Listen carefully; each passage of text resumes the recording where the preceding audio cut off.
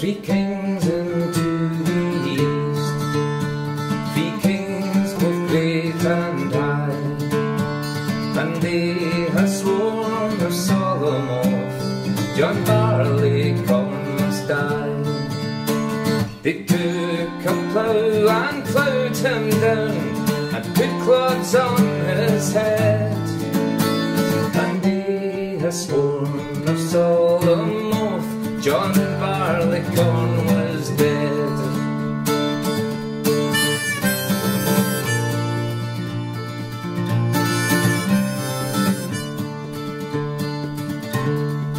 The cheerful spring came kindly on, and showers began to fall.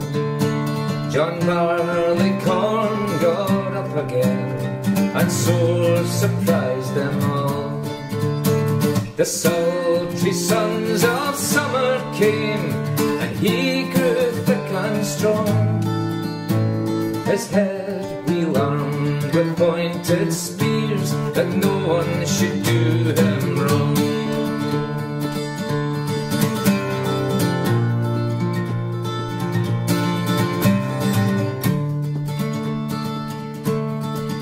The sober autumn entered mild, and he grew wan and pale.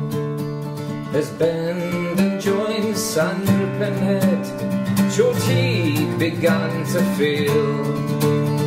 His colour sickened more and more, he faded into age, and then his enemies began to show their deadly rage.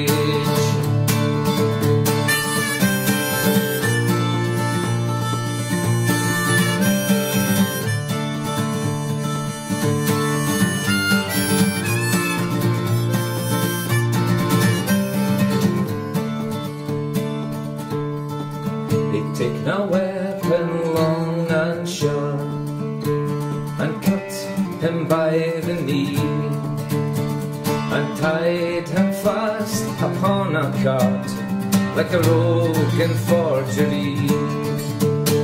They laid him out upon his back, and cudgelled him full sore, and hung him out before the storm, and tossed him o'er and o'er.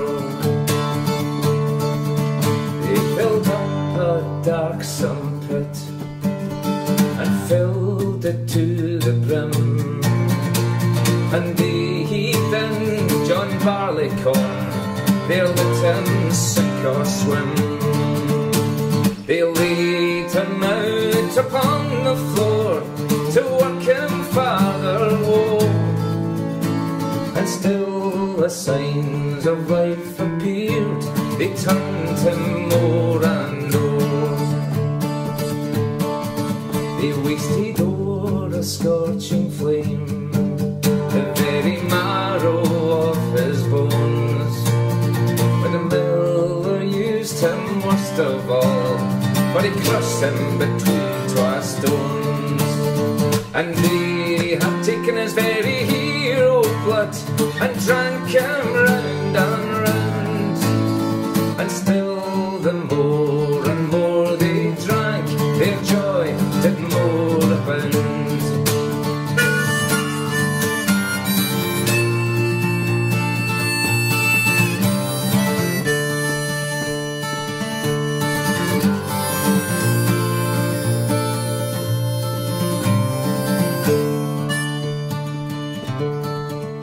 Barleycorn was a hero bold, of noble enterprise, for if you do but taste his blood, 'twill make your courage rise.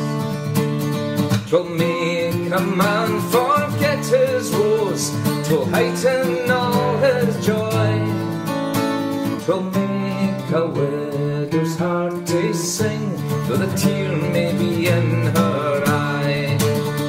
And let us toast John Barleycorn, each man a glass in hand, and to his great austerity ne'er fail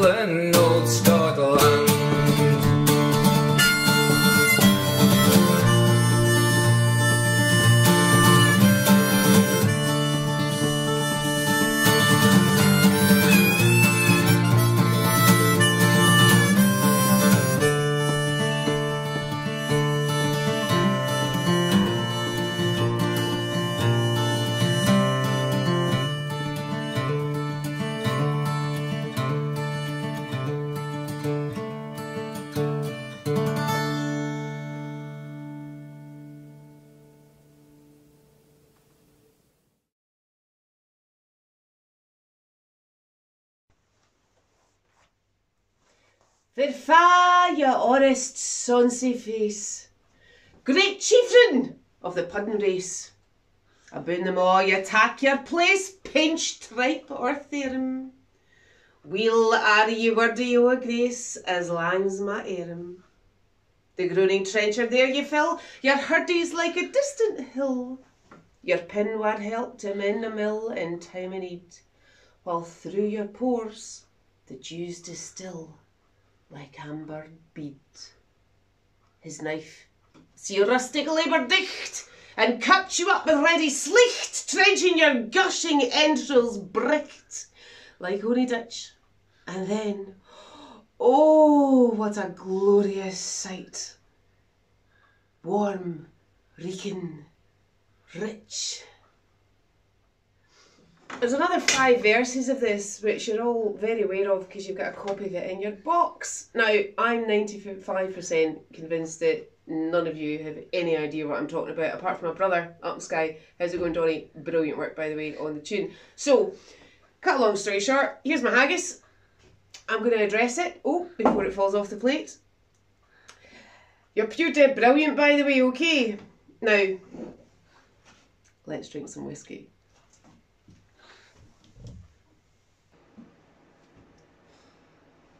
Hi, welcome to Stir Crazy. I'm Patrick Fogarty and it's our Burns Night special. I would like to say massive thank you to Donald Livingston for that awesome rendition of John Barleycorn. So John Barleycorn is a poem and song that was written by the fabulous bard to basically celebrate whiskey. It's all about the whiskey production.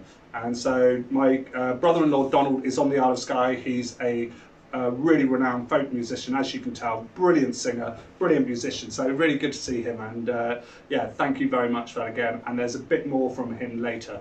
That was, as I said, John Barleycorn, and also massive thanks to that abbreviated version of Ode to a Haggis. I love the ending on that, so yeah, no, really good. Thanks you to my lovely wife, who is also a 𝘏𝙗𝙑𝙮𝙯𝙮 from Scotland, and yeah, she's a bit of a Highlander, we found out, so we'll talk a bit more about those regions as well later on. So yeah, this is all about the fabulous Robert Burns, or Rabbie Burns. I'm not going to try my Scottish accent because every time I do I get absolutely ruined for it, especially from her indoors. So yeah, he was a Scottish poet. He was really renowned for writing in the Scots language, probably the most famous one who wrote in the Scotch language. He did a lot in English as well, and he did some really awesome poems. He did To a Mouse, which is one of my favourite. We did a drink on that in our 4th journal, and it's a beautiful poem all about a wee sleek at timorous beastie. And so yeah, it's this, he got this real sort of way with words, and we sing his songs every year because Auld Lang Syne was rewritten by him from a folk song in Scotland. And then also at the end we'll have Now Whistling Wind, which is another song which my brother-in-law has sung, which is absolutely beautiful with him on the guitar. So yeah, thanks again for them for that. So yeah, I'm going to jump straight in and just say the box contents that you should have. And so you should have a lovely box this week. It's full of goodies, full of bottles, full of everything. So firstly, all the little plastic bottles are recyclable, so you can recycle those. It's very hard to send these up without that, and you've got little drams of, there's about 15-20 ml of each whiskey in there, so there's quite a bit of whiskey here. If you're not used to drinking, and that's probably complete nonsense, it's lockdown, so everyone's used to drinking. So, but if you're not, it's quite a bit of spirits, so have some water ready as well. We will definitely need some water for when we're tasting. It's part of the tasting experience is to add in a little bit of water, and it's also why we have this little pipette as well. So in your box you'll have a little pipette. If you can take a glass of water, both for drinking and for also adding in drops of water to our whiskies as a second taste each time. So that goes in the water like that. So, and also has some extra water just on the side, just to keep you rehydrated, and so to, if you need to refresh your palate, because some of these are quite strong flavours. We've done them up very nicely. You've got bottles 1 through 6, and you've got, should have 3 pieces of paper in there as well. And so on one side of it you will have your lovely sheet which will have a map of Scotland and the full address to the haggis, not the abbreviated version. So as you can see, even just trying to read this is giving me a headache, and my wife is Glaswegian and she finds it hard enough to pronounce all of those as well. She's done it in full before, as an address to the haggis as well, a full event for Burns Night. But yeah, so we're quite lucky. We had the abbreviated version, and I'm having haggis, 𝑛𝑡𝑝𝑠 and tatties later. And so one of the things I always say is get a haggis, 𝑛𝑡𝑝𝑠 and tatties. It's Burns Night. 𝑛𝑡𝑝𝑠 and tatties, turnips and potatoes, basically chopped up, all done together, and you've got that lovely haggis. And they do vegan ones and vegetarian ones as well. And it's just, I particularly like haggis, much to the shock of my in-laws in Scotland. I really love it. I love the peppery flavour of it. I love that sweet and all that offal flavours and everything else. It's absolutely delicious. And some people think it's acquired taste. I love it.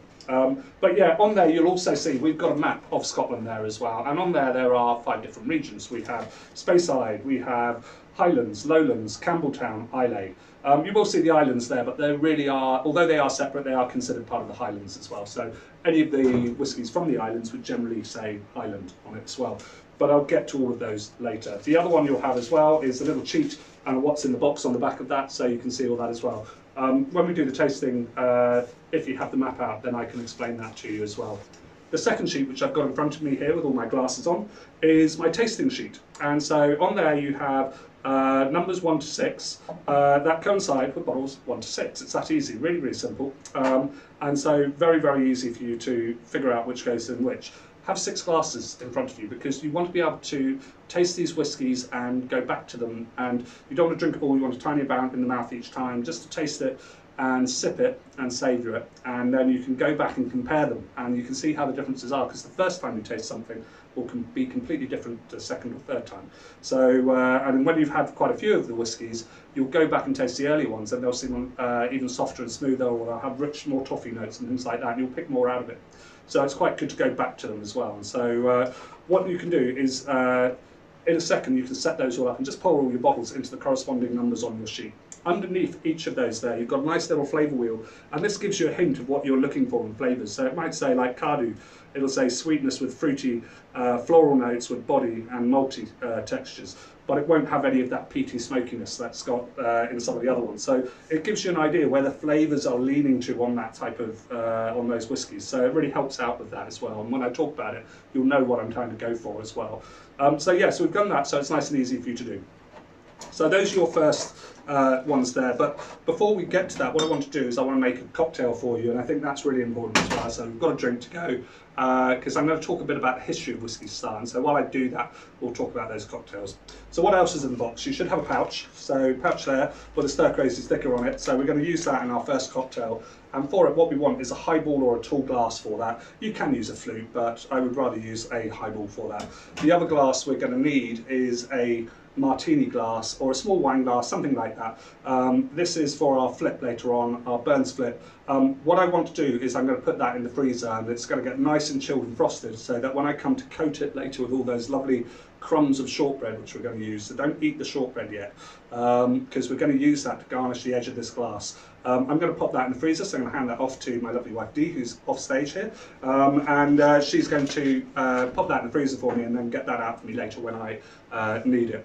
Next thing we're going to need is some ice as well. Other things in your box will be 2 little unmarked bottles. Now these are for the last cocktail, these are the Burns flip, so don't get them confused with the numbered bottles, because these have no numbers on them and they are for the flip at the end.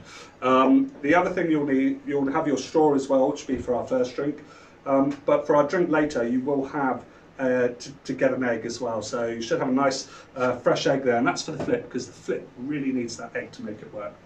Lastly, what you should have is a bag of some Scottish shortbread, and so this is again, part of it's a snack and part of it is for garnishing, so keep those to one side and save those for later. And obviously we'll need some ice as well.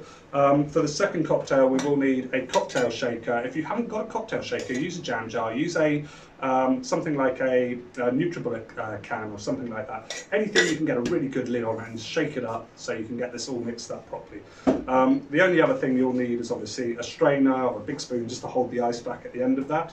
And then lastly, for the shortbread, you can use something like a cheese grater like that to grate up the shortbread really nicely and fine. I use these really fine microplane ones. If you don't have one of those, you can just crush it all up and make it into like little breadcrumbs. Just watch your fingers when you're doing that, obviously. So yeah, that is pretty much all you need. And then the last thing we need is the soda water there as well. So for our first drink, it's really simple. It's a ready to drink pretty much. So what we've done is we've combined in here one of my favourite blended whiskies, and this blended whiskey is Johnnie Walker Black. And so anyone who's done one of our masterclass before, especially whiskey ones, they'll know that I love Johnnie Walker. I've talked about it at length. I don't really need to go into it too much, other than say it's got 40 different whiskies in, and one of them is from that distillery, Cardhu. So we'll be talking a little bit about that later on anyhow. So, but Johnnie Walker Black Label in there, and then the other thing we've got is a 𝘏𝘪𝘏𝘏𝑗𝑡𝑠 Rose Vermouth. And so what we've done is with this cocktail, it's really, really easy. So this is one we're going to drink first before we get to our whiskey tasting. And the reason being is just to have a drink while I explain a little bit about the history of whiskey first. So what I want you to do is just take your pouch and pop some ice in your glass first. So pop that in there, and then just pour that over my ice. It's this simple. It's really, really easy cocktail, this one. And then all I'm going to do is take my little can of Auchentoshan soda, and I'm just going to top that up and give it a really good stir. And so I've got a stirring spoon. If you don't want to use a stirring spoon, you can use a chopstick. Works just as well. That's got a straw in it. But I can use a chopstick, and that will mix all of those ingredients up beautifully.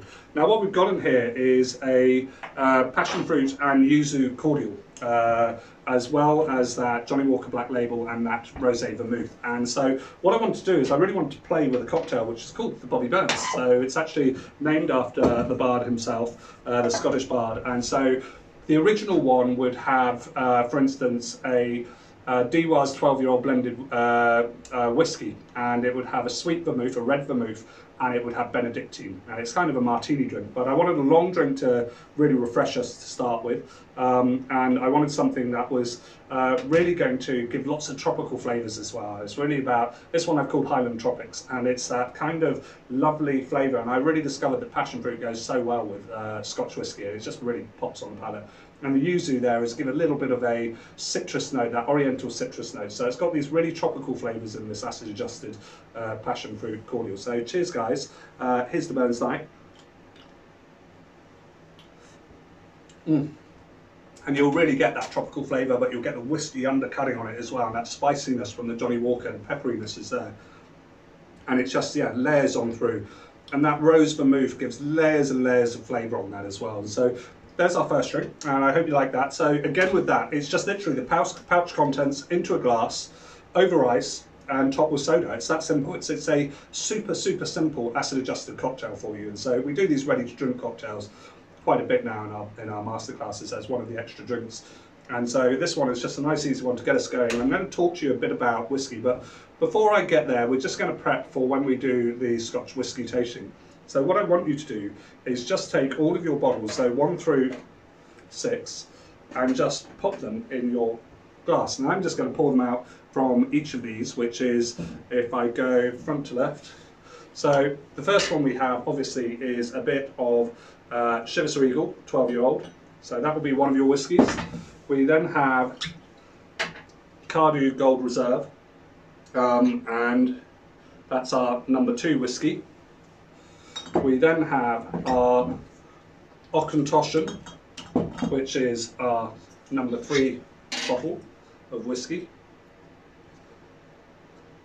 I'm putting a similar amount to what you've got in your bottles there as well. So it's although I've got the bottles in front of me, obviously those ones are for when my wife does the tasting, they stir, and she will love to do it. So my next one is, Ardmore, which is my Highland. Then we're going Glen Scocia, which is Campbeltown. And lastly, Bowmore, which is Islay.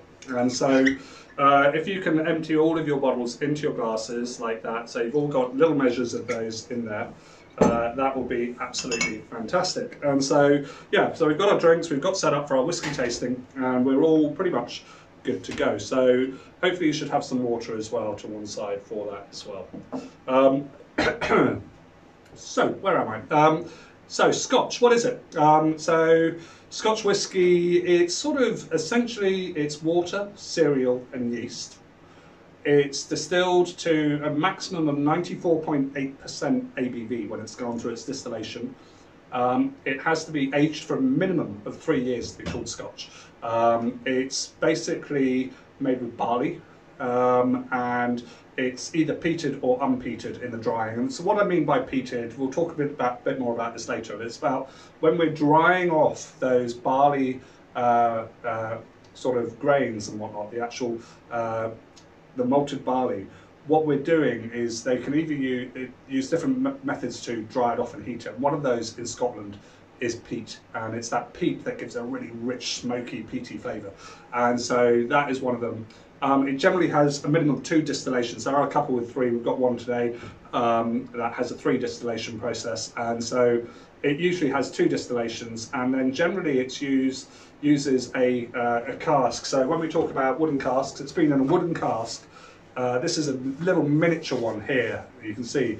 And so these are made by coopers in Scotland. They're big things, and they fill them up through the top, and then they tap them, seal them, and then they let the whiskey age in there for years and years and years and years. And then what they will do is they'll take that and they will, after a minimum of 3 years, you've got Scotch whisky. And so it's part of that process that they use for it.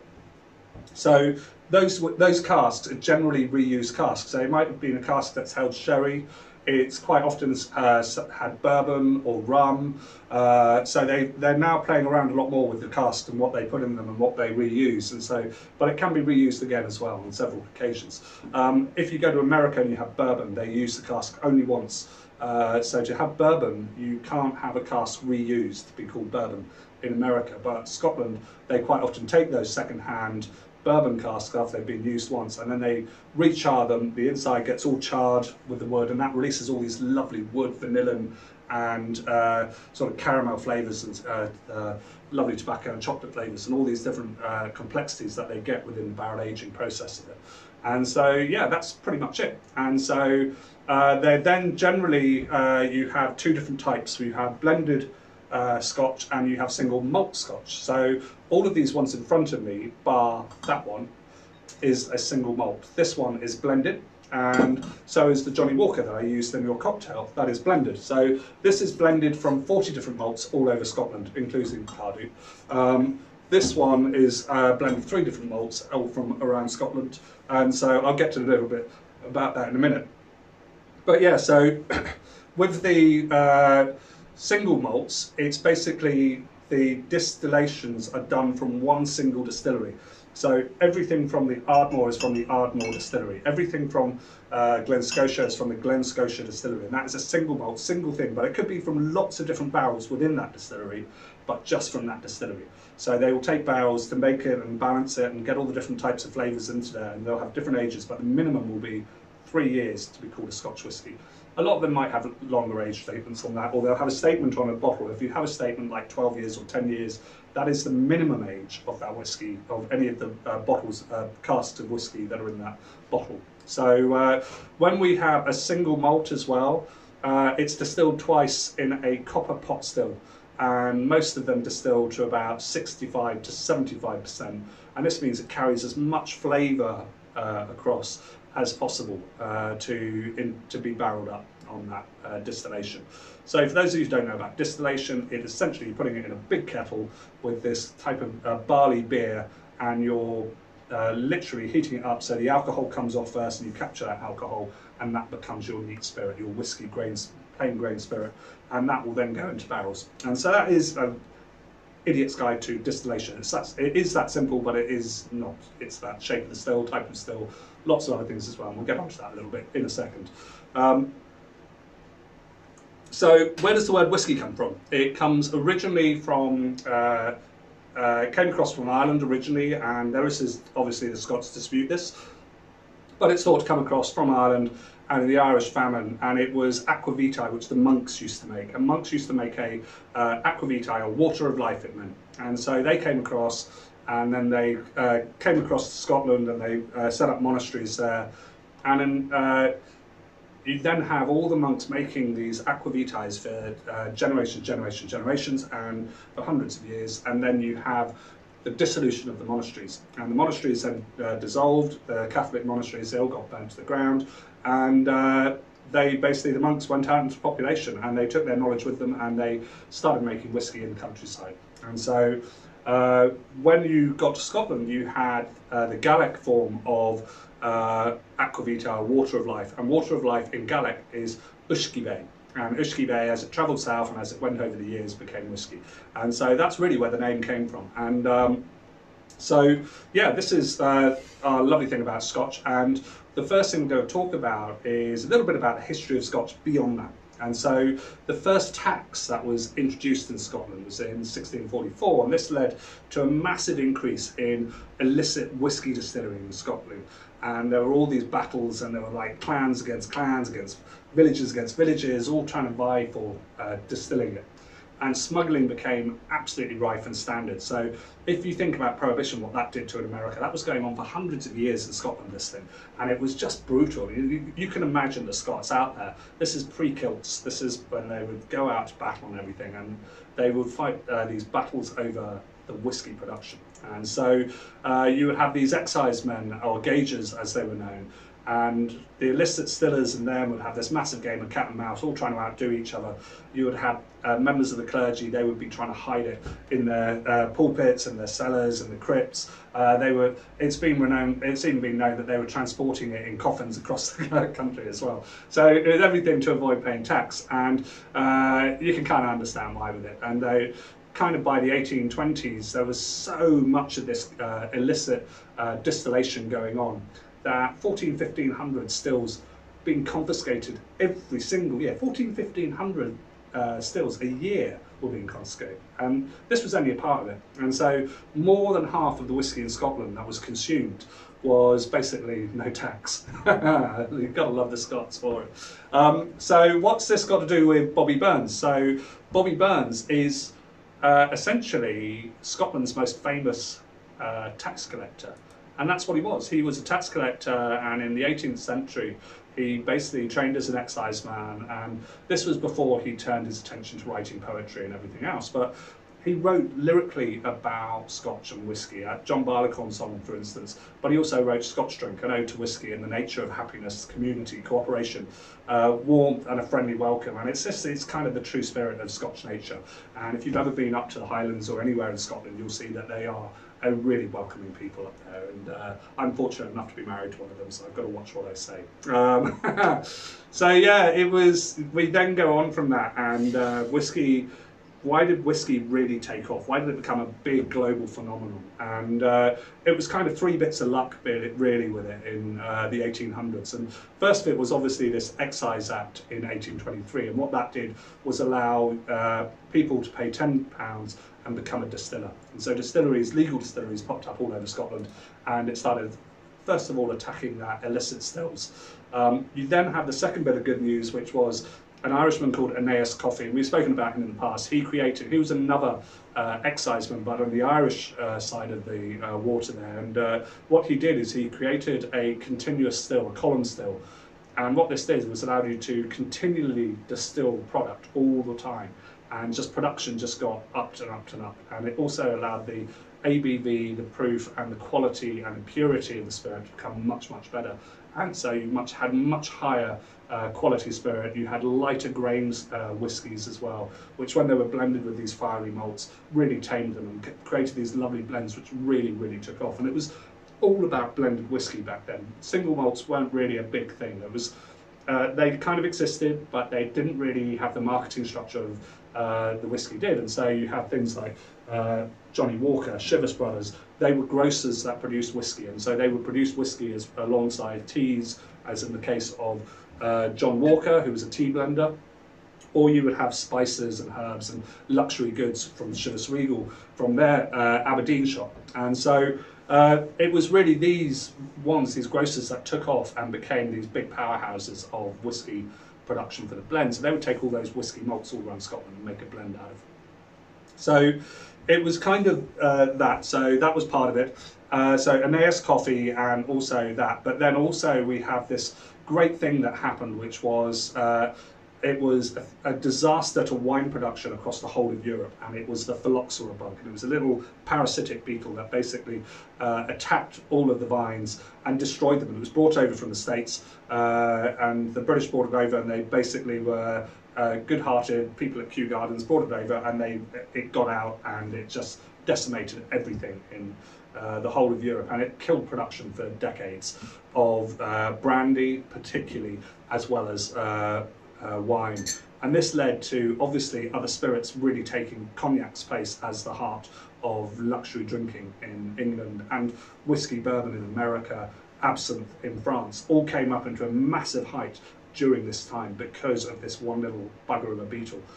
They solved it eventually, but by that time the others had taken a massive chunk of their share around the globe. And so, yeah, that is basically a brief history of whiskey. And then up to the present day, we kind of have all of these plethora of whiskies have arrived. And then one of the big things that kind of hit a lot of whiskey distillation in the 20th century was Prohibition in America in the 1920s and 30s. And what happened there is it basically a massive market went, and as a result, so many distilleries disappeared because they just never recovered from losing that massive global market of the American market where whiskey was drunk. So, yeah, that is the first bit about the history of whiskey and everything. So I hope you enjoyed that. I hope you enjoyed your Highland tropics, and yeah, delicious. So yeah, we're going to get on to our whiskey tasting now, and so hopefully you should have 6 glasses in front of you all, just like me. And then what we can do is we can start going through these one at a time. So with this, as I said, you will want a little bit of water there. And it's like, after you've drunk your cocktail, clean your palate bits, you'll still have a bit of the acidity and sweetness in your palate there. And you'll just want to rinse your palate off a little bit with that as well. And so the next thing we're going to do is I'm just going to tell you a little bit how you taste whiskey. And so it's not as easy, it's not just a question of sticking your nose in like you do with a glass of wine, taking a big inhale and swirling it all around and everything like that, because the amount of alcohol in these will really attack your olfactory, your nose quite badly if you just stick your nose all the way in. And so when we do this, we do a few things. There's kind of 5 steps to it. The first step is what we do is we examine the appearance. So we look at it and we look at the colour. We can then check out its viscosity. So the colour will give you a little bit about the aging of it, and it'll also tell you a little bit about how viscous it is when you swirl it around. If you swirl it around, you see how viscous, and then it will start coming down the sides of the glass. And this will tell you how viscous it is, and this gives you about the mouthfeel, a little hint about what the mouthfeel you're going to get out of it. So the bigger the legs, the thicker these little lines coming down your glass are, the bigger the legs, they call them, the more viscous it is, and it's going to have a more voluptuous mouthfeel, a more silkier, bigger mouthfeel. And so, so that's the viscosity part of it. And then what you're going to do is, you can give the glass a shake. This is one of the ones which I don't really like to do, because it's about putting bubbles, seeing how they do, it's about how much the ABV, don't bother with that, it's not worth it. But what you can do with it is, if you are covering your glass and you do give it a little shake like that, you will see the little bubbles will disappear quite quickly, and I'll tell you that. But also, if you rub your hands together there, yeah. I was taught this by a rum drinker actually, a rum distiller, and he makes Havana Club. And then when you smell your hands, you really get a massive aromatic each time of those. Because it's spread over your hand, it's evaporating off, all of those aromas are coming up, and it's great perfume. Smell like a Glaswegian. I'm going to get a punch for that later from the wife. So yeah, you will, lovely, lovely aroma that you get on your hands there from it. And by doing that, you literally really open up the nose on that as well. So it's a really good way to smell it. And as I said, I learnt that from a rum distiller actually, and they told me how to do that. And that was one of the things he did, as master blender at Havana Club Rum. So then you've got the sniffing of it. So what you've got is you coated the inside of your glass already when you do that. And when you go in, don't stick your nose in and keep your mouth shut. Breathe through your mouth and nose at the same time. Keep it away from it a little bit, because otherwise all of the alcohol is going to literally attack your nose.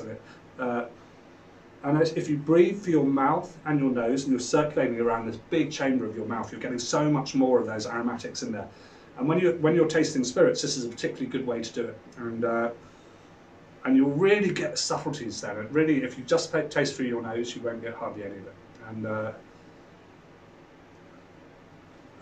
so yeah, that's the second part of it as well. And then lastly, it's the first taste. You take a taste of the whiskey and you try and let it evoke memories. We all have memories attached to specific smells, so like chocolate, tobacco, seaweed, salt, all of these kind of things that we have, the sea and all that kind of thing. They'll evoke memories. That's what whiskey can do to you. It can take you back somewhere. And so one of the great things about whiskies, and a lot of these whiskies, you'll see they've got really distinct personalities when it comes to aromatics and taste. Then when we've done that, you can add a bit of water and try it all again. And so yeah, it's a really good way to do it. So what I'm first going to do is move on to our very first whiskey. We've done that, we've got our cocktail out of the way, and so now we're up to the heart of it, which is tasting whiskey. And so here we go. First whiskey we've got, it should be on number 1, which is Chivas Regal 12-year-old. And so we're going to taste this first. I've already done that little shake, so if you do a little shake on your hand, and you can smell that, rub it in, and you'll get that lovely, lovely flavour and thing. So when you get that on your nose, you'll get a bit of vanilla, a bit of anise, lemon. There's a real toffee, butter toffee nose to it as well. And it's just like, but one of the things I always get out of this is a real banana kind of nose to it. And it's got this lovely kind of literally candied banana flavour nose to it as well. And so I'm just getting that loads. And this is, when you smell something, you're kind of, your palate goes where your nose leads it, if that makes sense. It's like you're really reaffirming what your nose has already told you and what's going to be in there. It's going to recognise those flavours because your nose has already smelled them in there. So next I'm going to go into it and have a little taste first of all, just a little sip, not much. Don't go neck the whole lot. I'm just going to let it coat my tongue, and you'll get a little bit of burn the first time you do this. And it's like, don't be afraid of that. It's part and parcel of what we're doing here. As we drink more of this, that'll soften out a bit. You'll get more and more flavours as you go through it. And the way I've put these in an order, that they go in order of what I would say palatability, the big ones at the end, the lighter, fluffier ones at the beginning, so to speak. So although none of these will be described as, can really be described as fluffy in any way. But what you'll see is by the time you get to the end, your palate will be a little bit more almost attuned, if not numbed, to the alcohol burn, and so you'll be able to taste so many more flavours in it as well as a result. But if you started the other way round, it would kind of knock your palate for 6 and do it that. So we're building up in crescendo through those flavour profiles. And the regions will do that in their own right as well. So yeah, so what's on that palate? Palate again, I've still got a bit of banana there, but I get a really big hit of barley and malt too. It's those real whiskey flavours to it. It's kind of pepped up with a bit of spice, and it's also got this lovely kind of sweet toffee notes to it as well. It's like, and again, if I go back to it,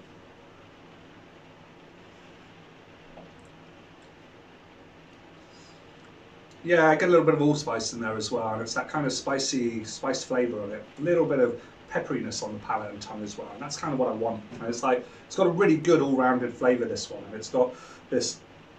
As a blend, what you're trying to do with blended whiskey is we're taking whiskies from all over, we're putting them together, and you're kind of, rather than just having one that hits like that, you're trying to hitting them so they all have this real mellow, smooth flavour, and you get all these lovely, lovely rich flavours. And they're great for making cocktails, these, because they just are, they're not too punchy in one flavour, so they're not overpowering in a cocktail, and so they're really balanced, and so you get a whiskey flavour in the cocktail, but you don't have something like real big peat monsters taking over the whole drink where you can't really taste much else in there. You can't taste the softies. This allows other products to work alongside it really, really well, whether it's citrus or whether it's fruit or spice or whichever. And really good for cocktails. So that's our blended whiskey. And so, again, as I said with blendeds, they take blends from all over Scotland, they put them together. And if you take something like Johnnie Walker, 40 different blends of malts in there, so from all over Scotland. So yeah, now what we're going to do is we're going to go back to it, but I want you to take your pipette, put a little bit of water in it, and just pop in like 2-3 drops. Now all this does is it breaks the viscosity of the liquid, and then if you taste it again, first of all, if you smell it again, you'll suddenly see the palate's really opened up massively. And it's almost like when I rubbed it on my hand there, you've got that big explosion of thing. And what's happened is those little drops of water have just broken the viscosity slightly on the surface, and it's allowed the aromas to really escape a bit more into the atmosphere and evaporate off. And then if I taste, it does the same thing on the palate.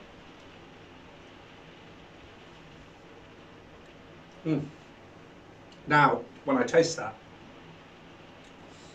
butter toffee comes before the banana chip. It really twists that palate, first palate round. And also, I'm getting a little bit hint of maybe cassis or blackcurrant on there as well. And yeah, it's just delicious. And so, leave a little bit in your glass if you can, and then we can come back to it later. So you can go back to it after you tasted another one and compare them against each other and see how they're different. And so yeah, what is Chivas Regal? What about it? Where does it come from? And so Chivas originally was basically, again, it was a grocer's. It was in Aberdeen at 13 King Street, if memory serves me, and they were greengrocers. And it dates back to 1801, and but they didn't start producing whiskey until about 50 years later. And it was that time that we had John and James Chivas. They basically, John Chivas went there first. He started moving there, and he basically came to this grocer's shop, and he basically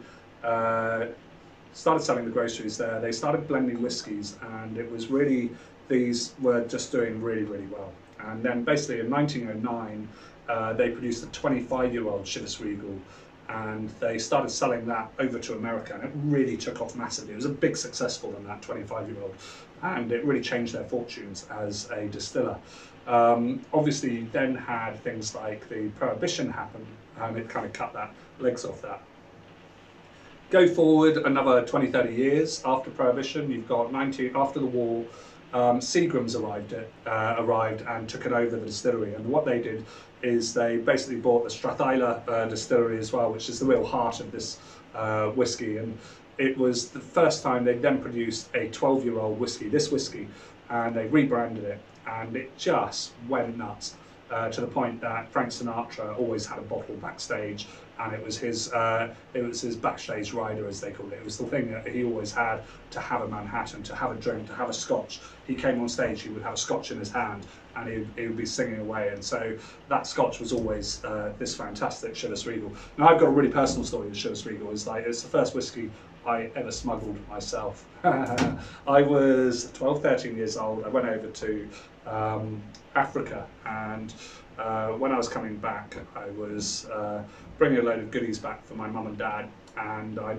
managed to, I was 11, 12 years old, don't forget. I bought a bottle of Chivas Regal, put it in my bag, and it was one of these things where I got stuck at customs. It was the middle of a snowstorm coming back from Africa. I was on my own. This was at 11 or 12, and I flew back from Zimbabwe, and I came back and I had a bottle of this in my bag, and they opened up my bag, and there was all this stuff from my parents which shouldn't have been there, and then I had this big bottle, 1 litre bottle of Chivas Regal on top, and the lady's eyes, the stewardess's eyes just sort of raised, said, "We won't show customs that," and they shoved me through, great BA.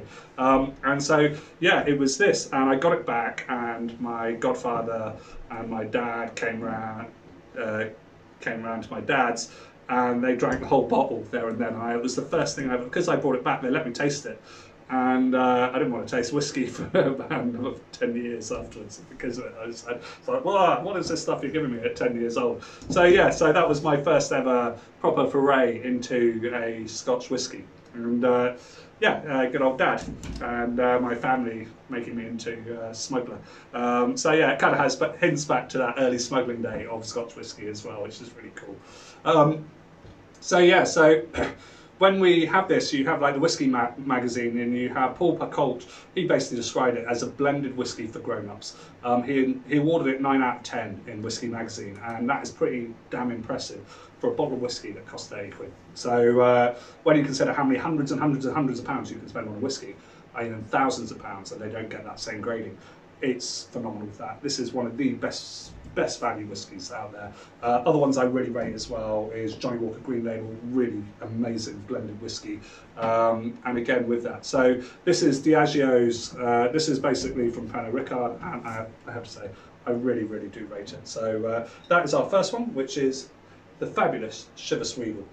So our next whiskey we're going to go into, dive straight into, is this, Cardhu, and it's the Gold Reserve. And so to know Cardhu, I've been to this distillery. I went there with Johnnie Walker when I was up there with them about, God, 15 years ago, 10, 15 years ago I went up there and stayed at the castle. We had a brilliant time.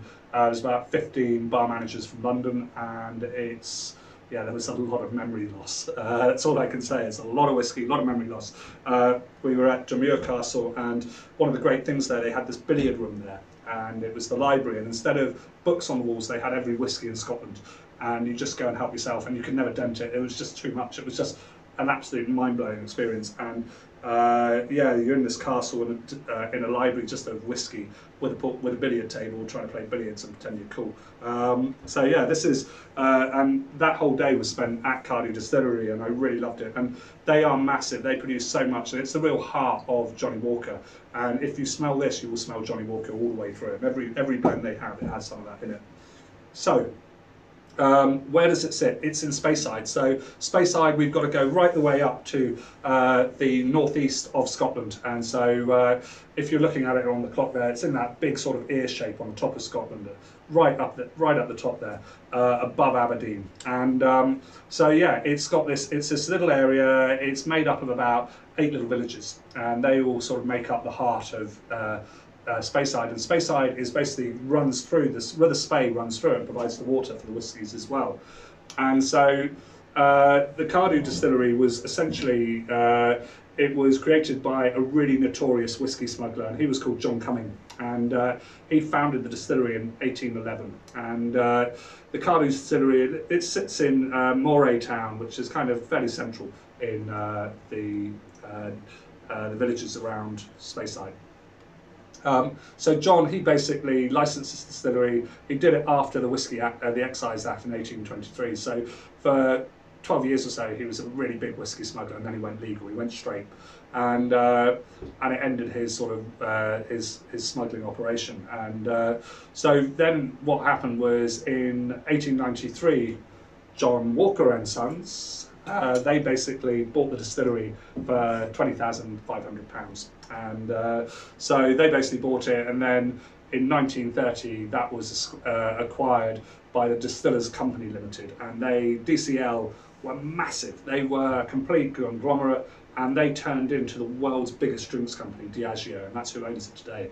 And so it has this real heritage of Scotland, Cardhu, and it's like, to talk about Scotch whisky is to talk about Cardhu, and to talk about the history, the smuggling, all of it is there in that lovely story of it as well. And it's like, and the Cardhu distillery was the Johnnie Walker Visitors Centre for many years, but that's just about to reopen in Edinburgh, actually. So and I'm really looking forward to seeing that open. It was supposed to open this year on the 200th anniversary, but it's going to open next year now because there's some bug going around.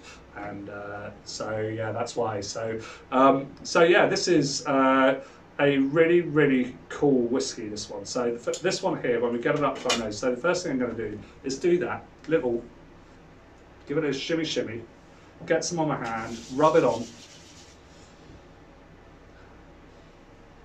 and smell it. And so what do I get? And first, the next thing I'm going to do is little smell, little swirl, and have a little look.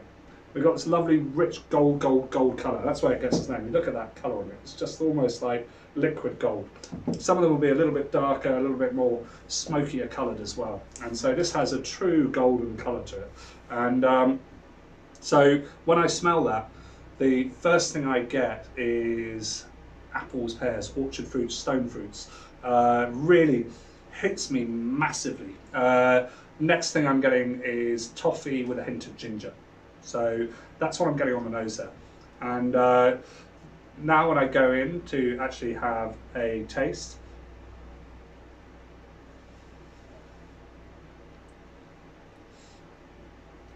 I get a kind of dry biscuit, almost shortbread. Almost shortbread taste. And I'll get that. I'll get touches of toffee and cinnamon in there as well. But the overriding flavour for me is those orchard fruits. And it doesn't have the big malty flavour that some will have. And it's like, that was more malty and a little bit more candied that way, and a little bit more peppery smoke. this doesn't have the smoke at all. There's no none of that smoky flavour to it. It's just silky smooth. It really opens up with the palate. I go back and I'm just going to add in a few drops of water again to this now and give it another smell. And again, it's really led with apples. And so in there, if you got a lovely sweetness to this one as well, which is really beautiful about it. It's really elegant, really easy to drink. It's almost it's kind of good entry level Scotch because it just doesn't offend anyone. This, as far as I can see.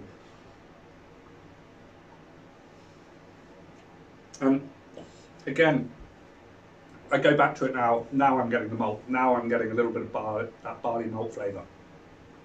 But again, it's silky, caramelly, smooth flavours, and you can see when I go through these, it's about how it opens up each time with the whiskey. So yeah, this is our Cardhu Gold Reserve. I hope you like that one. As I said, Speyside, where this comes from, it's that top region. It's the most densely populated whiskey region in the world. There is basically, in these glens and valleys, there are over 50, 60 distilleries. It's absolutely jam-packed full of them. You can't literally go a quarter of a mile without bumping into a distillery in Speyside. And so you've got Rothes, 𝘏𝘪𝘨𝑒𝘪𝑒, Lossy, Lillet, 𝘏𝘪𝘨𝑒𝑟𝑒, Dufftown, Denveran and Speyside, Deveren and Speyside Central, who are, am I missed them? That's all of it. That's all of the main areas that they have. It's 8 defined towns of Speyside for whiskey. So, but yeah, it's kind of got this kind of lovely. All of them have these kind of characteristics. This is really a supercharged version of Speyside. So it always has this kind of apple and pear flavours. They have honey, vanilla, and spice. They're really typical Speyside. And so when you look at things like Glenfiddich and Glenlivet and Callan, all of these ones which are from Speyside, all of them have these beautiful characteristics in one way or another, and they are absolutely stunning. And so for me, two of the highlights are Glenlivet and Macallan. They're really just beautiful. And one of the whiskies I got the other week, I don't know if I've got it down here, actually was this, which is Glenlivet, and it's a new one. It's Caribbean Reserve. It's in rum casks. And oh my god, that is just bonkers. Where did I get that from? Tesco's, 24 quid a bottle. I mean, it's down from almost £40 a bottle to 24. It's like a third off, and I highly recommend. So that is that one if you want to get one for home. Not on your tasting today, unfortunately, because it's me. So yeah, we're going to go. So that was our Speyside whiskey, and as you can see, you go back to it again. And again, it's just all of those flavours, that typical Speyside flavours of apple, pear, honey, vanilla, and a little bit of spice, and it typifies it in every way. The next one we're going to go on to is a Lowland whiskey, and so these are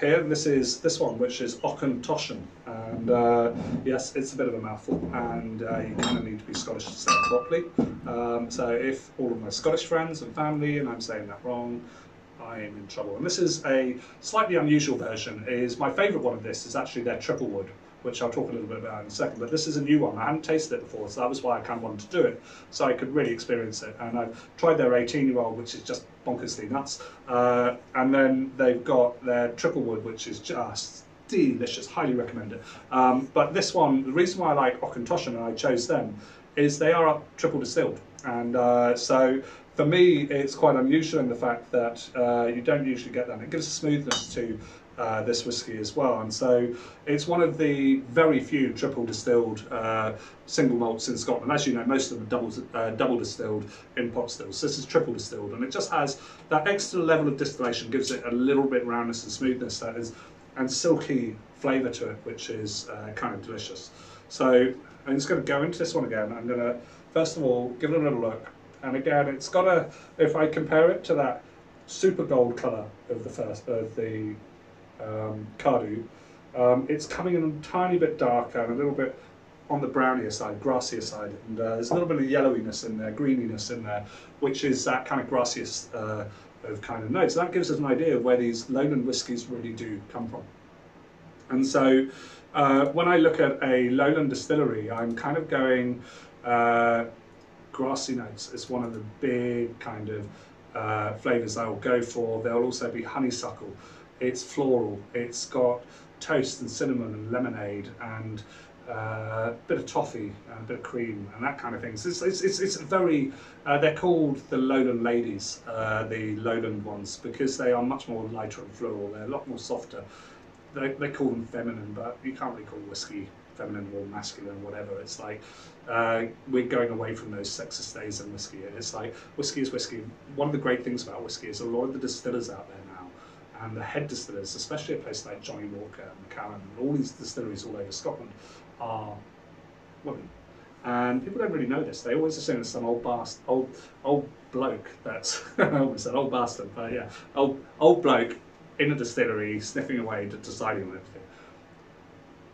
There are young, glamorous ladies, older ladies, all sorts, in distilleries being master distillers and controlling the whiskey market without us knowing it.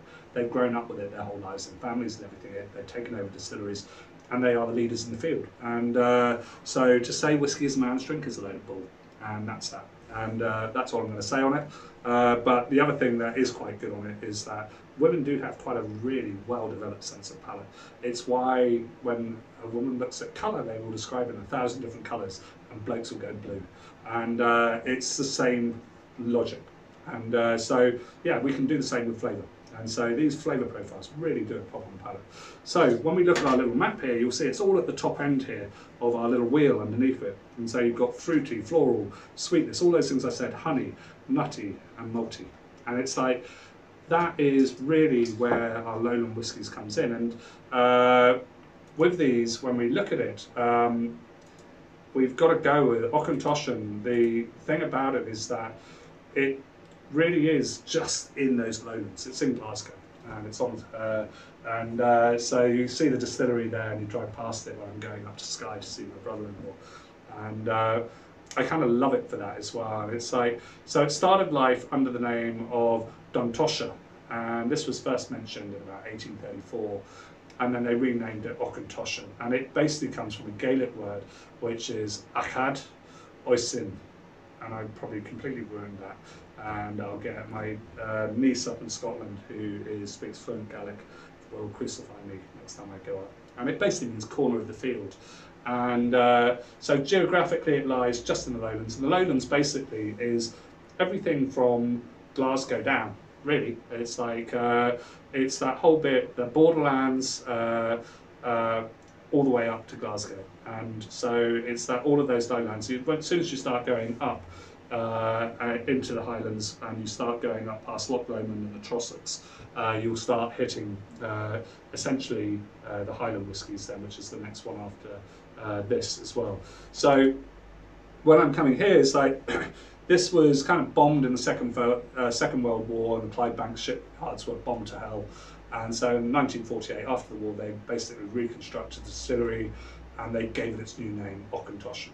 And so, as I said, they do a 3-barrel one where it's done in 3 different barrels aged, and you've got an Oloroso and a Pedro Jimenez sherry, and then you've also got a bourbon cask as well. So it's got a really rich flavour, that one. The PX sherry on it just is really good. So I highly recommend going and search that out as another one to look at. I chose this one because I hadn't tasted it and I really wanted to.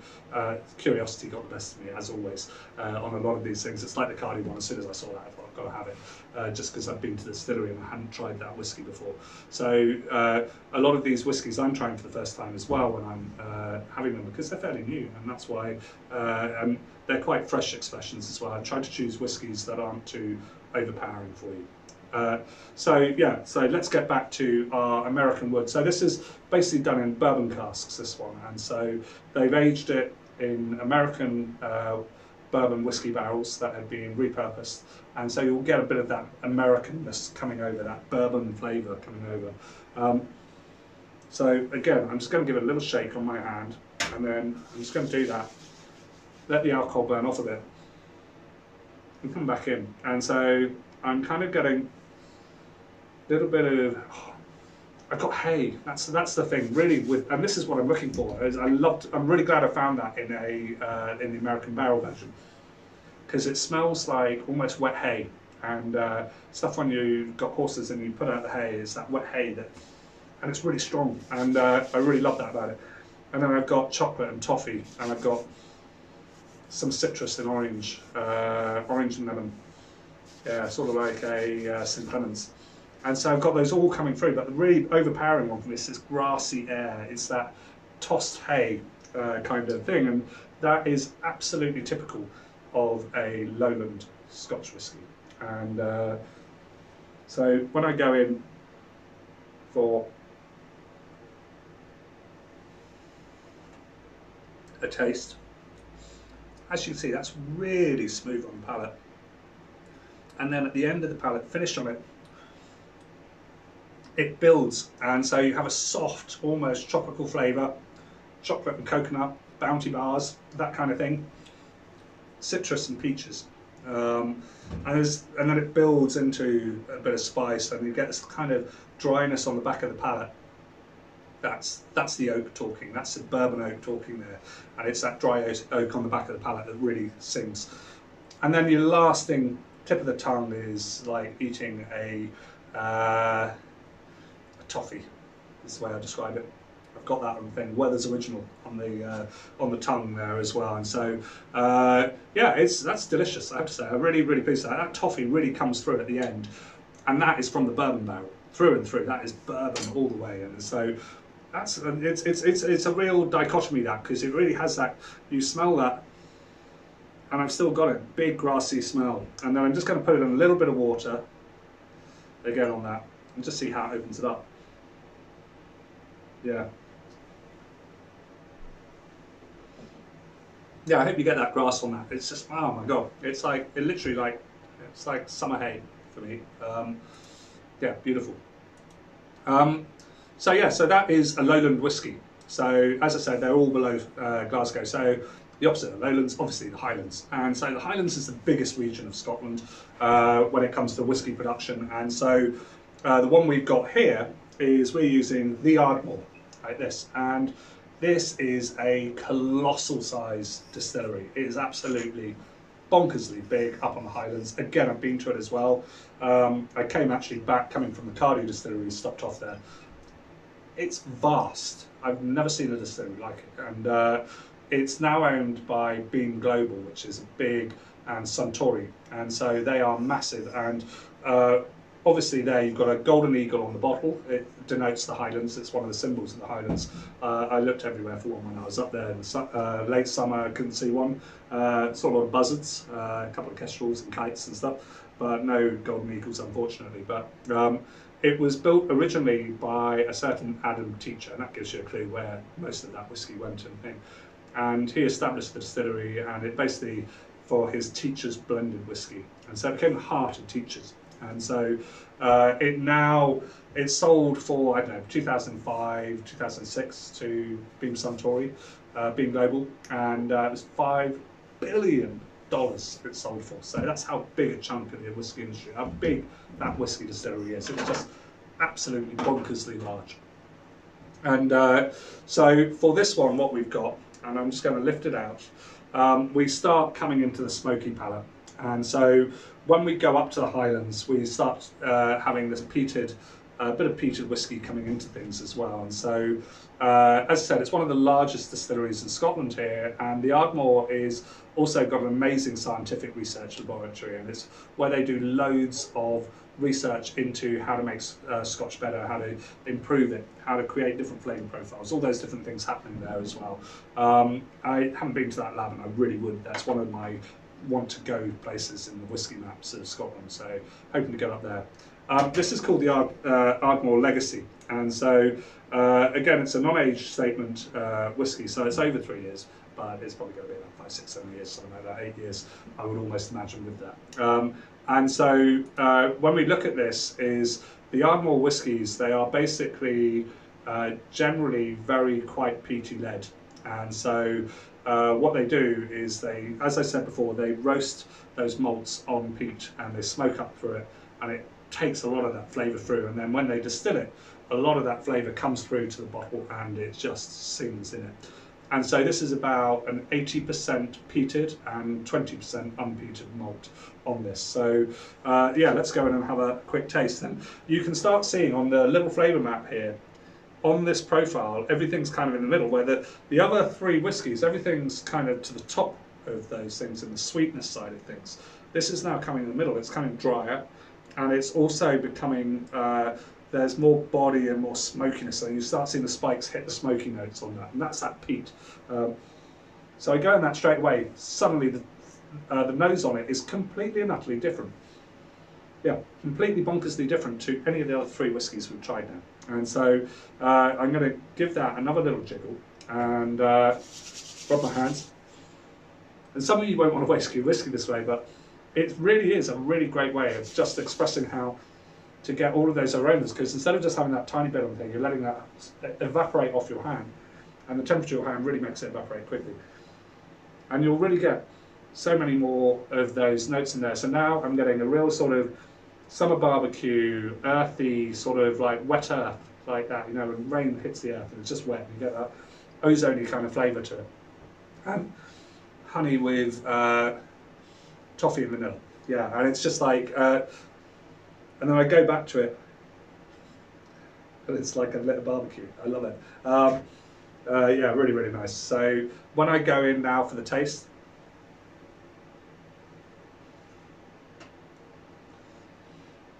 yeah, you get the smoke straight away, you get a bit of oak, and there's almost that, if everyone's had pear drop sweets as a kid, you'll kind of get a little bit of that flavour in there. And it's kind of that flavour I'm kind of getting quite a bit at the moment. And almost that acid pear kind of thing, yeah, you know what I mean? And so, yeah, I'm going to go back again and just add in a few drops of water again to this. Yeah, it's really opened up the smoke again even more, and it's like what we're getting now is like when I get that on the last bit of the palate, I'm getting this kind of honeyed sort of barley or butterscotch kind of thing. It's like with a bit of smoke added to it.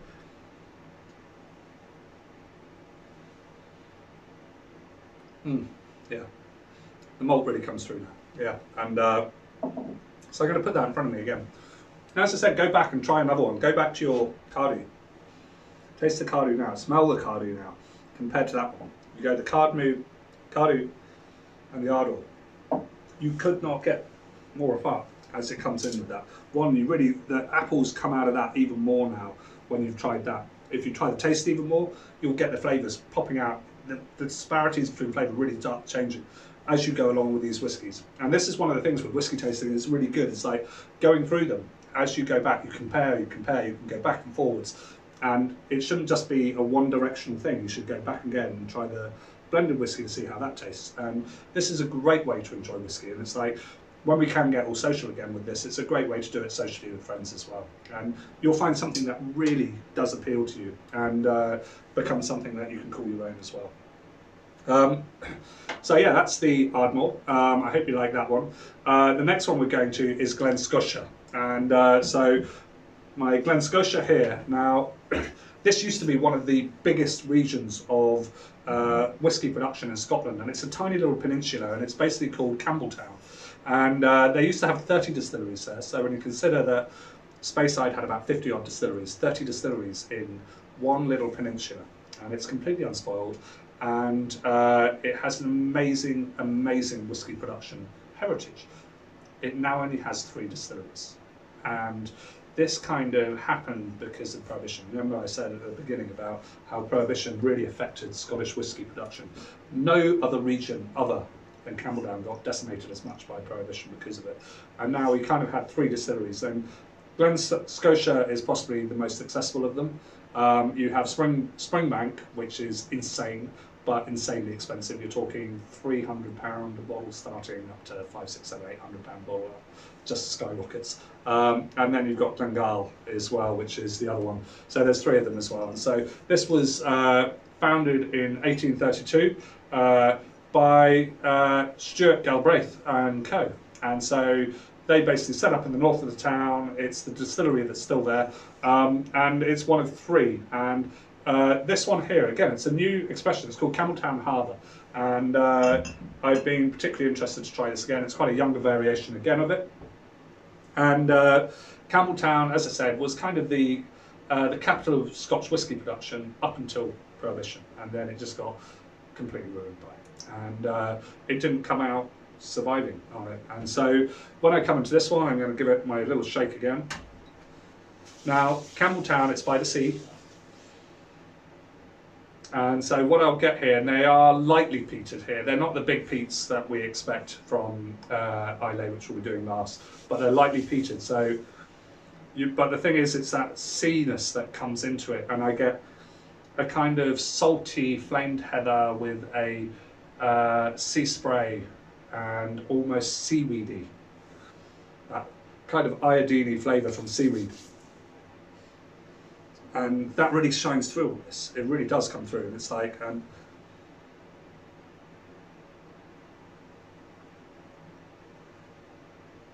I go in for the taste and straight away, pop.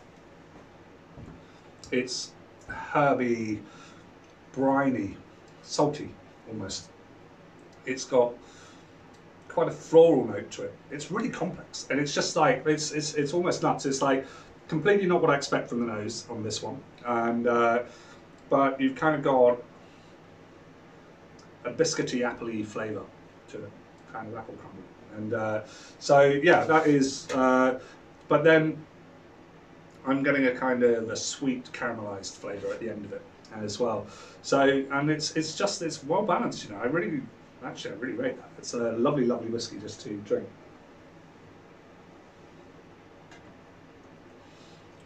I'm just going to put in a tiny bit of water and see how that opens it up again.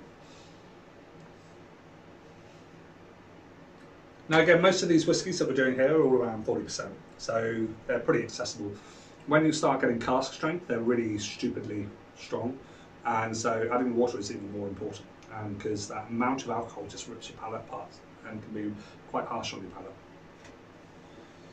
So when we're looking at this now, you've got, you can see on my map here, you've got a lovely sweetness spike, but then you're coming down to this almost medicinal, that's that iodine, that salty, briny flavour that I said there. Then it comes right over on the smoke and the body there, but you've still got that malty heart.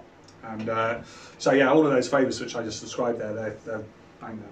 Can't even see it because I've got a glass in the way, but yeah, they're all there in droves. And so yeah, this is kind of the typification of a Campbeltown sort of whisky. And as I said before, it's quite often overlooked. It's such a tiny little peninsula, like a little finger off the side of Scotland.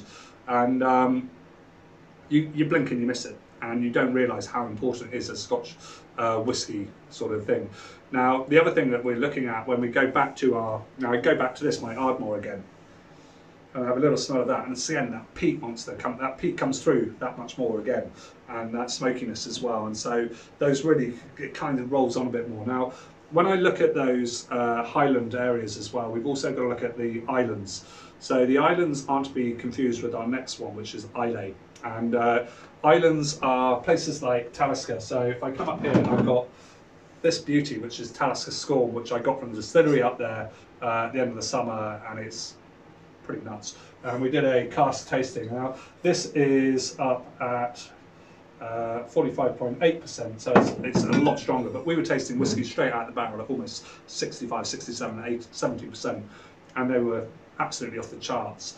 And you really need a little bit of water in there to open them up even more, but they were straight out of the casks and they were beautiful. And but that has a big smoky note to it as well. But the islands are quite often seen as part of the Highlands, and so when you look at that, it says it's a Highland whisky, and it says that on it. When you have something that is like Highland Park, it's clues in the name. And that's on Orkney, and so you kind of, it's on one of those islands all around the top end of Scotland. They're seen as they're called islands, but they are Highlands as well, and so it's a little bit confusing, but that's the one difference there, which we haven't tasted today, but it kind of is encompassed in that Ardmore again. The last whisky we're moving on to today is our Bowmore 12-year-old single malt Scotch, and this is from Islay. Now, when you actually look at this and you look at if you pick up the top two like that, and you look at your Ardmore, your Glen, Scocia, and your Bowmore, the one thing you'll notice about this one is that the spike on smoky is a bit bigger. Now, if that was 𝘏𝙗𝙗𝙯𝙮, the spike would be coming down even more, and that's another of the Islay ones. Now, Islay is typified by being the home of peat smoked whiskies. It's where the peat monsters are, and yeah, it's on the Inner Hebrides, so it's southernmost island, most southernmost island of the Inner Hebrides, but it's no less rugged. It's completely barren and swept and isolated in parts, and but it's like these ones have a real salinity and smoky peatiness to it. They're complex in the extreme. They have layer after layer after layer after layer, and so this one we've got here is our Bowmore 12-year-old, and so when we taste this in a second, this is not even close to the biggest monster out there, which is 𝘏𝑃𝑅𝑜𝑖𝑔. So you have 𝘏𝑃𝑅𝑜𝑖𝑔 or 𝘏𝑃𝑅𝑜𝑖𝑔, and they are big monsters when it comes to flavour and peat, and they blow your head off. One of the biggest problems Scotch has had to overcome over the years is that the first whiskey some people start and try is those whiskies, because it's the ones that are there, and their granddad gives it a little nip of it, and they're like, I don't want to taste that ever again.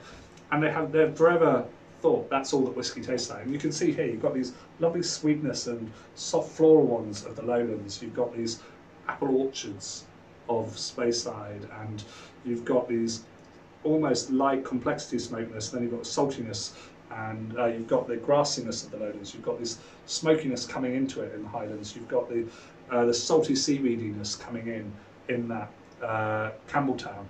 As we get to Islay, everything's on steroids, and so we're going to attack this one next, and this is our last one of the night for this before we hit that last cocktail.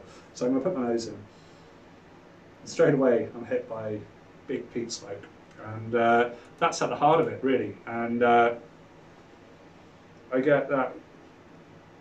The other thing I'm getting is, if you think about Earl Grey tea, one of the big things in Earl Grey tea, and it's a flavour I absolutely love in everything apart from Earl Grey tea, is bergamot. But it's really weird. I can't drink Earl Grey tea because I just think it smells like grannies. But when I smell bergamot on its own, that orange bergamot, I love it. I'm using cocktails a lot. We've got it in quite a few of our new cocktails in our corporate box coming out at the moment. And yeah, I just really love it.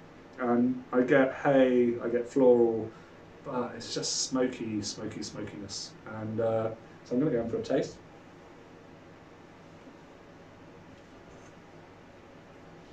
Now that flavour profile doesn't fit anything we've had before. We have oily, dark smoke, dark peat. It's really weights on the palate. You just really, it's just sort of almost like an oil slick across your tongue. Yeah, it's gorgeous. Love that. And it just hangs there as well. So you get this kind of layer on your palate, on your tongue, but I'm getting some of that dry grass hay with it as well, but it's just smoky, and that length of palate on the smokiness just lingers and lingers and lingers. It's one of the more, Bowmore 12 is one of the more accessible kind of Islay scotches. It's middle of the range, and it kind of sits there, and it's in the harbour town of Bowmore, which is Islay's capital, and so it's right at the heart of the Islay whiskies and their traditions. It's got some of the most strict adherence to the Islay traditions and how they make their whiskey, and it's Islay's oldest distillery as well. So it just really is. It's the heart of an Islay, and I've not been there. I've not been to Islay yet. It's on my list of things to do. Next time I'm up there, I'm going to try and get out to a few of the islands like 𝘏𝘪𝘨𝑒𝑟 and particularly Islay, and just visit a couple of these places as well. And it's kind of a middle ground. It's an unoffensive Islay, and it's like, but the thing is, if I'd gone straight in with that, I can guarantee half the people would have been like, wow, what the hell, like that. But we've worked our way up through the palate on that, and now you'll see this is a whiskey that's easy to drink. And I'm just going to now pop in a little bit of water to that, and just again, it's the whole palate journey has built me up to this. I can never really go straight in with an Islay whiskey. First off, I've got to build myself and work myself up to it, and this isn't allowing me to do that. And I hope it's done the same with you.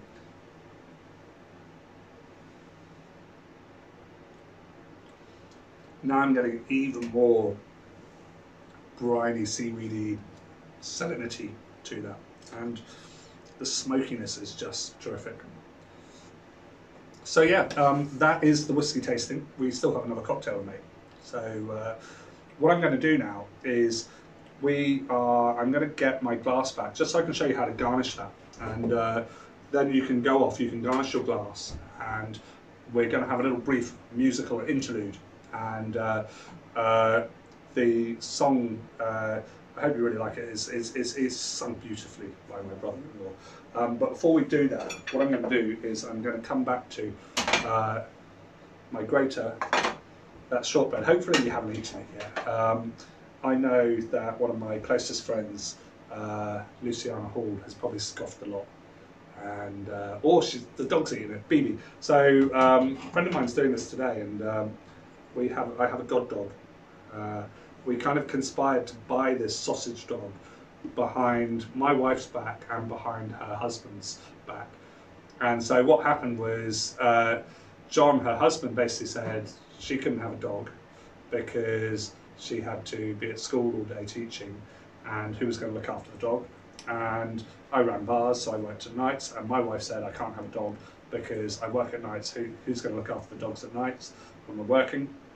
And so we conspired, and we said, actually, wait a second, this is the perfect thing. We lived opposite each other in London, and so we got the dog. And 𝘏𝑝𝑏, little sausage dog, absolutely adorable, big floppy ears, complete nutter. She's still got the dog.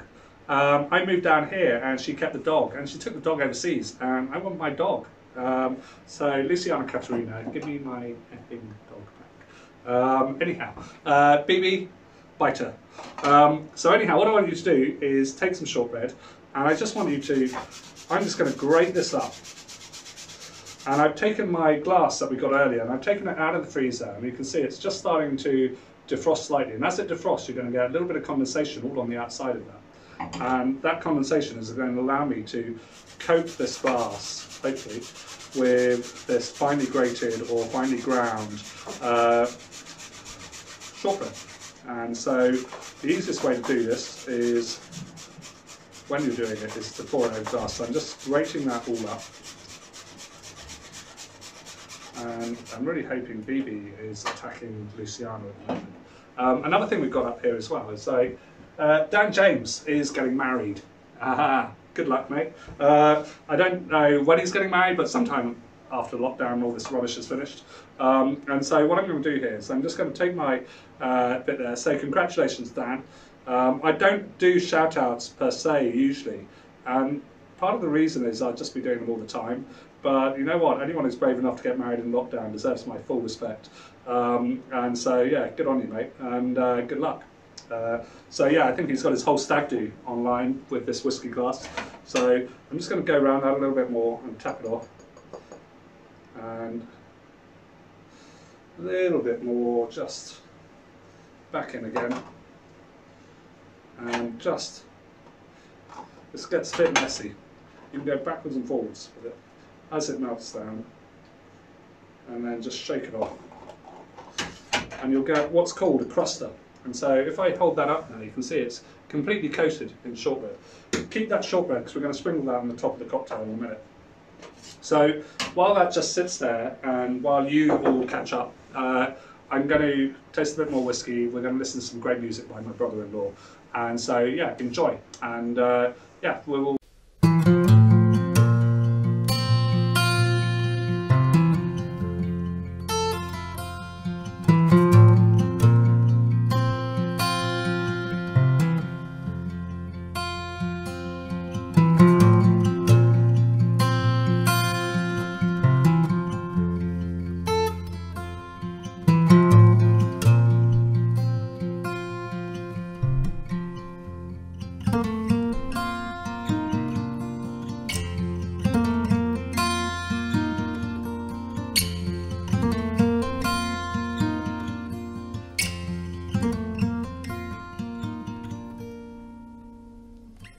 whistling winds and slaughtering guns bring autumn's pleasant weather.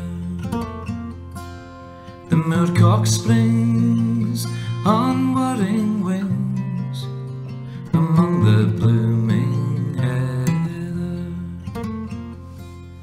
Now waving green wild o'er the plain delights a weary farmer. The moon shines bright as I rove at night to muse upon my charmer.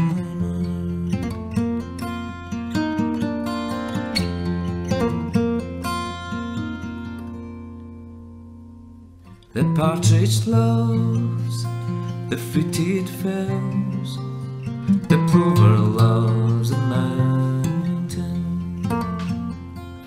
the woodcock haunts the lonely dells, the soaring hern the fountain. Through lofty groves the cushrat roves, the path of man to shine it. The hazel bush o'erhangs the thrush, the spreading thorn the linnet.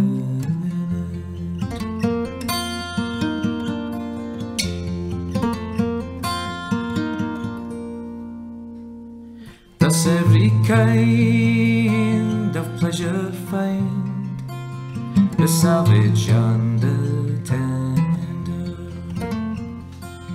Some social join and leagues combine, some solitary wander. Avant away the cruel sway, tyrannic man's dominion, the sportsman's joy, the murdering cry, the fluttering gory pinion.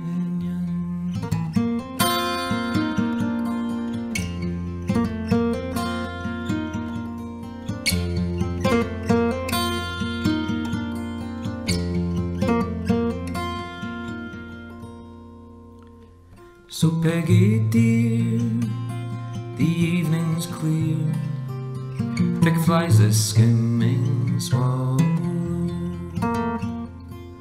The sky is blue with fields in view, all fading green and yellow. Come let us stray our gladsome way and view the charms of nature, the fruited thorn, the rustling corn, and every happy creature.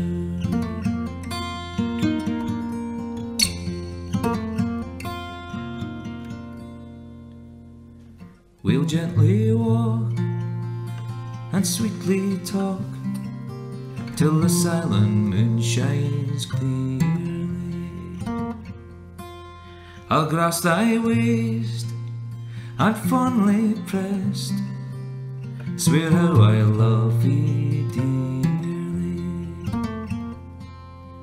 Not vernal showers to budding flowers, not autumn to the farmer, as dear can be as thou to me, my fair and lovely charmer.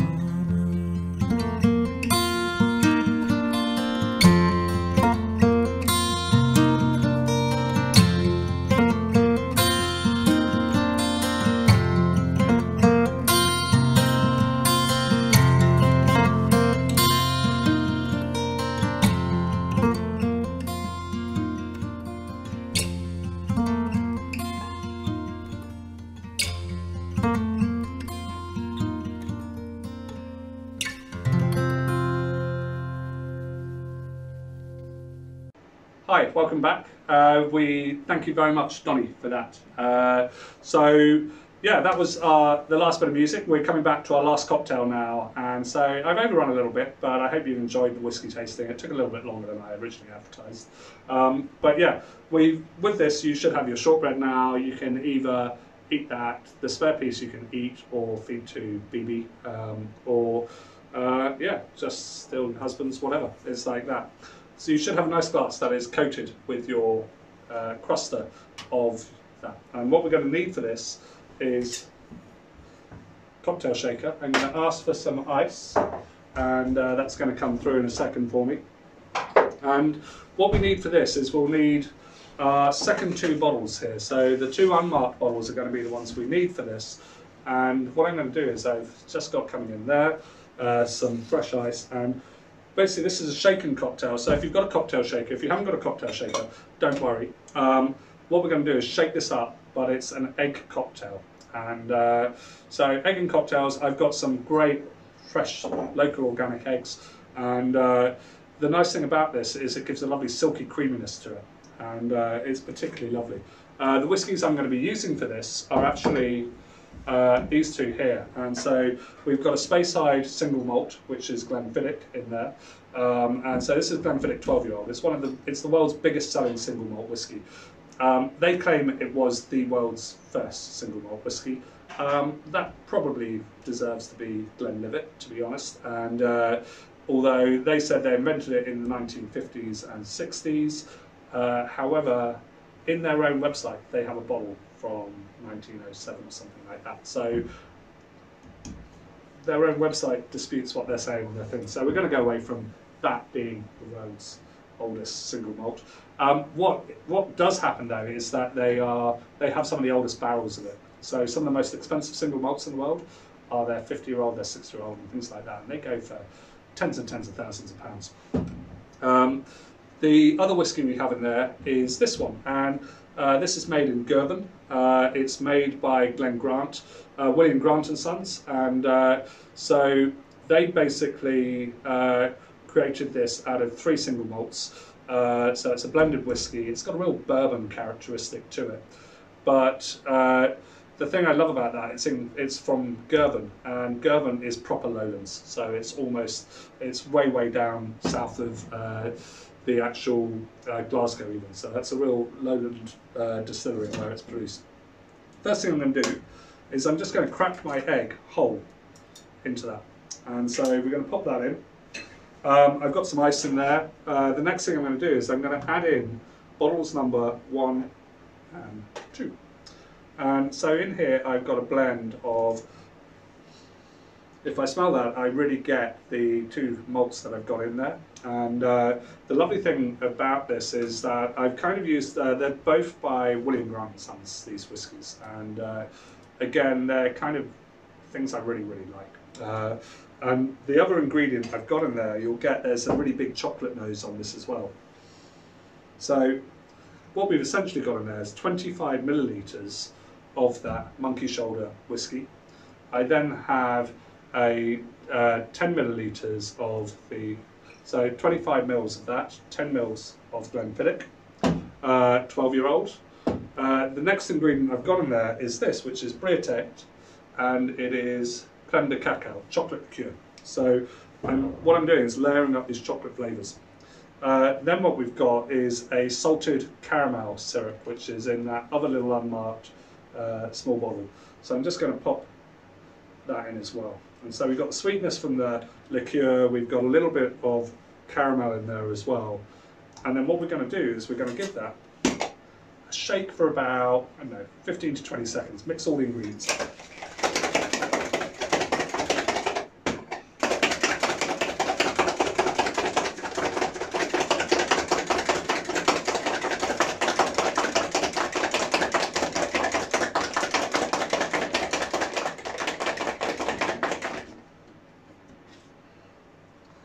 So when we open that up, you'll get almost a nice, it almost looks like the yellowy cream colour to it, which is just delicious. So I'm just going to strain that into there.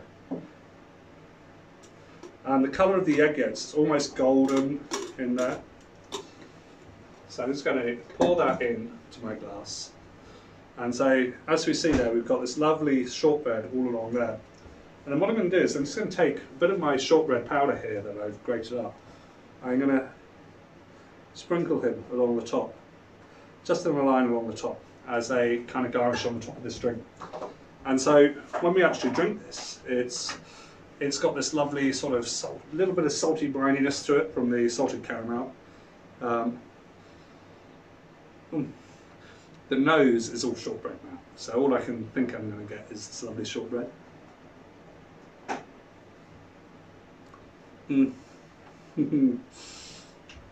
Yeah, that is silky, smooth, deliciousness, and Flips are a great old cocktail. I've gone into them before. We did a whole thing on Flips and Fizzes way back at the beginning of the first lockdown.